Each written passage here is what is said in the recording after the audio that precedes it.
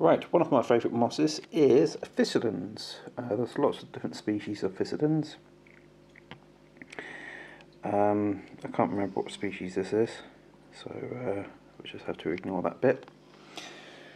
But it's very hardy, or at least I find it very hardy. You can just pretty much dump it into any tank and it'll just slowly grow and take over. I'm just trying to find the best way to not get reflection. I found it would grow on pretty much anything. I've got some attached to the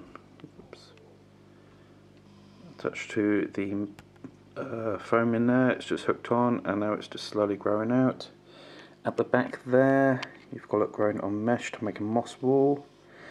Down here it was attached to mesh.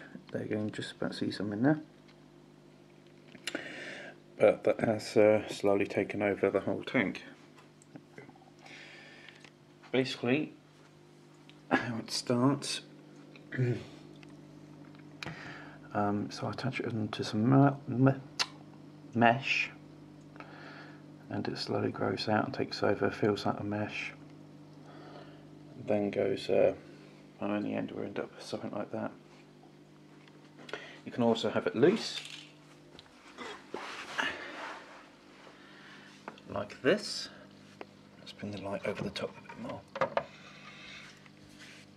There you go, that's a nice example of it. It's a very light moss. In the water it looks quite dense, but as soon as I take that out, it seems to lose all of its rigidity. There you go.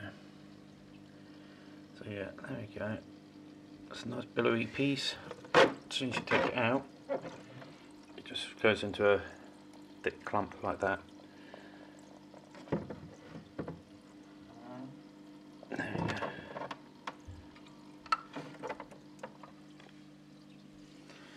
There we go. Lovely shades of green in that. Now you have to be careful not giving it too much light because it can be sorry, as you can get hair algae attached to it. Because it's a sort of medium to slow grower, then the hair algae can take over it. There we go.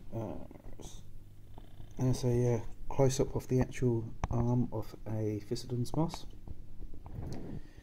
See, they're almost like underwater pine needles, but very, very tiny. Yeah, there's a tiny little alga growing next to it. It's a beautiful and delicate moss, all in the same way.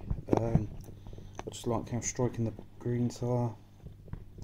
And obviously with all mosses it's going to give you plenty of biofilm. So yeah, it will pretty much attach to anything. You've got a tiny bit there coming out of the substrate. And over here you'll see that it's actually attached to the ectoderma, and it's just grown from that. You can make sort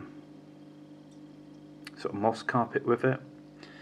You just need to keep an eye on it. Obviously with it being a medium to slow grower, it's not going to go too mad.